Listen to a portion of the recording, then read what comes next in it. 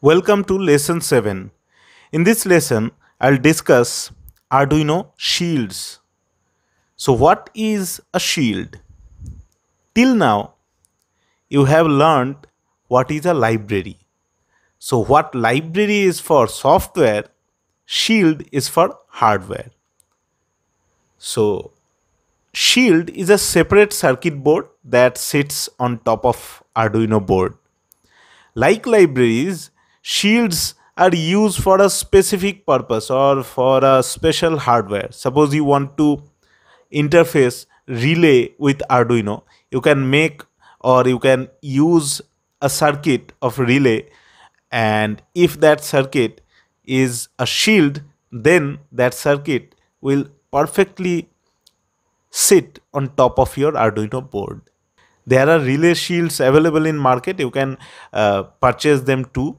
Shields bring extra functionality to main Arduino board. Sometimes shields have special sensors, special actuators, so that you can handle many other peripherals with Arduino. Many shields can stack on top of the main Arduino board, like it can be a stack. See this image. Shields can stack up your Arduino board, and your functionalities will also be extended and enhanced. Shields which are available in market are, I'm giving you examples: motor shields, Ethernet shields, relay shields.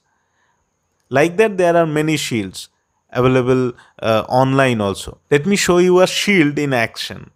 I have here is an Ethernet shield.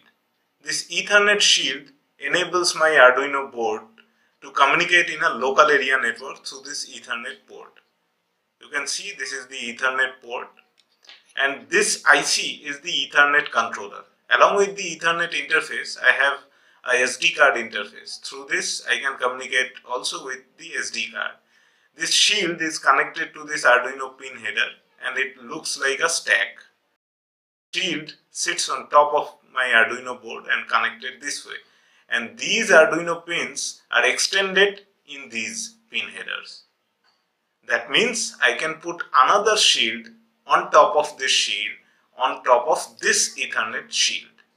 That way it will be a stack of boards on top of Arduino, and pins will be extended. This is how a shield is extended the pins by connecting with Arduino, and they are providing these kind of connectors.